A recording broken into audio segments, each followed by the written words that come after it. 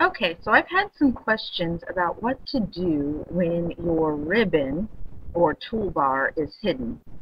When you are in Word, this toolbar is now called the ribbon in versions 2007 and beyond of Microsoft products. And so when you go to Help, you're looking not for toolbar, but for the word ribbon, just so you know. So anyway, my ribbon is not hidden. And if I come over to the far right-hand corner and I right-click, I can do something called collapse the ribbon. And sometimes we do this on accident, and I'm not sure, but there's a set of shortcut keys, and sometimes people can collapse the ribbon, and I should have looked it up, but I didn't. So I don't know what the shortcut keys are, but your ribbon might look like this.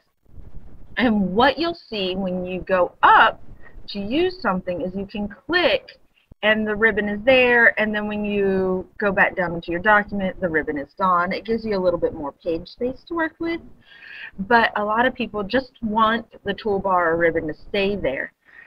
So the way you will make it come back, if you right click on the word home, you can then press the check mark to collapse the ribbon, and that will make the ribbon stay there, and then you can continue working with your ribbon without having it collapse.